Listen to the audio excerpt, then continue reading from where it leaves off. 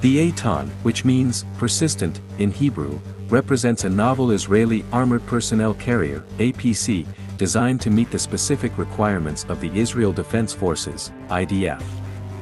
Serving as Israel's inaugural wheeled 8x8 APC, the Eitan was developed domestically.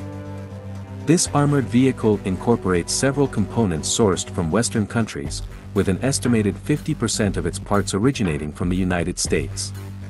The IDF's intention is to replace its existing tracked M113 APCs with this new armored vehicle. A prototype of the Eitan was publicly unveiled for the first time in 2016. Following successful testing, the Eitan received approval for procurement, and its mass production commenced in 2020. As of 2022, this armored vehicle has been put into operational use by the IDF, representing Israel's inaugural contemporary wheeled armored personnel carrier. In terms of configuration, the Eitan adheres to the standard layout of modern APCs. With a weight ranging from approximately 30 to 35 tons, it boasts robust protection and could potentially rank among the most heavily armored wheeled APCs globally. The vehicle features a V-shaped hull, strategically designed to enhance defense against mines and improvised explosive devices. While official data regarding its ballistic and mine protection remains undisclosed, it is speculated that the frontal section can withstand impacts from 25 to 30 mm cannons, while all-around protection is effective against 12.7 mm or 14.5 mm armor-piercing projectiles. Concerning mine protection, the vehicle is likely engineered to endure explosions equivalent to 10 kilograms of TNT. Initially planned to incorporate the Mile Ruach Trophy active protection system, the Eitan opted for the Hetz Dorban Iron Fist active protection system instead. The prototype of the Eitan features a remotely operated weapon station, housing a 12.7 mm machine gun, supplemented by a 7.62 mm machine gun on a pintle mount.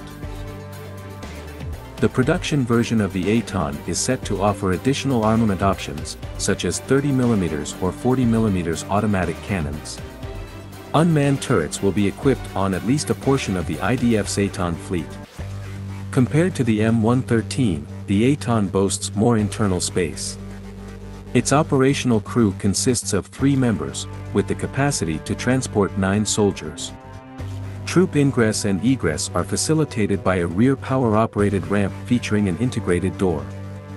For situational awareness, the APC relies on 10 external cameras that afford a 360 degrees view around the vehicle, even during nighttime operations.